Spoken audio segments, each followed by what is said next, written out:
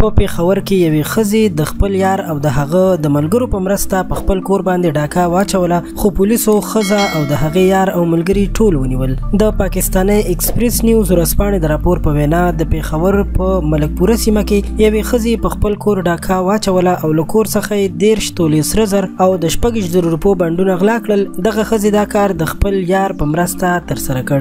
د هني په نوم د دغه ښځې یو کال مخکې د نیمشا په نوم له هلک سره ملګرتیا جوړه شوه. دغه ښځه به د ورزش لپاره په ګلبهار کې یو جیم ته تلله. یو کال مخکې دواړو سره ولیدل او یو بل ته یې خپل موبایل نمبر یې ورکړی چې له هغې وروسته د دواړو یارانه جوړه شوه. د پولیسو په وینا ښځې ورته ویلي چې تېره ورځ ورته نیمشا وویل چې د هغه کوژده شوې ده، خو هغه خپله کوژده بیرته ختموي او هني دې بیا د خپل خاوند نه طلاق واخلي، نو دواړه به یو ځای واده وکړي. د واده او له هغه وروسته د نورو مصارفو لپاره نیمشا د هني په خوښه د هغې په کور کې د غلا پلان جوړ کړ. په هغه ورځ باندې ښځې نیمشا خپل کور ته راوغوښتو او هر څه یې ورته ورکړل او وروسته یې شور جوړ کړ چې کور یې ولوټل شو، خو دا خبره پټه پاتې نه شوه.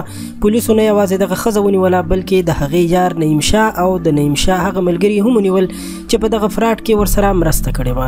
د پولیسو په وینا ښځې ورته ویلي دي چې له کله راهیسې واده شوی دی، نو خاوند یې هېڅ پروا نه ساتي او همدا لامل شو چې هغې پرېکړه وکړه چې خپل خاوند پرېږدي او د یو بل چا سره واده کولو لپاره دا هر څه ترسره کړي. دوستانو د دې خبر ټول معلومات په لومړي کمنټس کې لوستلی شئ. موږ تاسو ته په لومړي کمنټس کې لینک پرېښی دی. که غواړئ تاسو ته نور همدغسې معلوماتي ویډیوګانې جوړې کړو نو مهرباني وکړئ زموږ چینل در سره سبسکرایب کړئ چې زموږ د هرې نوې راتلونکې ویډیو سره تاسو ته خبر درکول کیږي. تر بلې ویډیو درنه اجازت غواړم. د الله په امان.